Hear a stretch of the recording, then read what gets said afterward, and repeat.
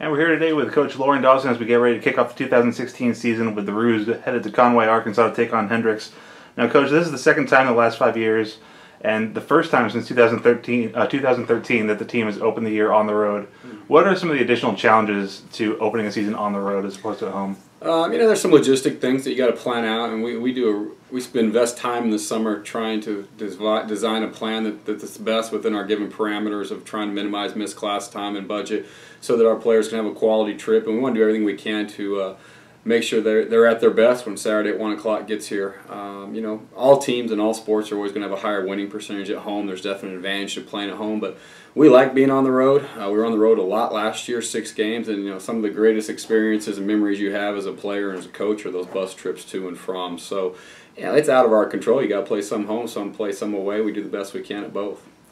Now, last season, you guys got a big season-opening win against Hendrix, which started looking better and better as the year went on, and the Warriors wound up winning the SAA. Now they open the year ranked just outside of the top 25. What kind of team are you expecting this weekend? Yeah, I think they'll be one of the best teams we play all year. They went to the national playoffs last year. They won their conference. They have every starter back on offense. I think they have 10 of 11 starters back on defense. All the specialists back. The running back led Division III in all-purpose yards, and the quarterback's the top 5 quarterback in the country. So I have zero doubts that this will be one of the best teams we play all year, and it'll be a great game.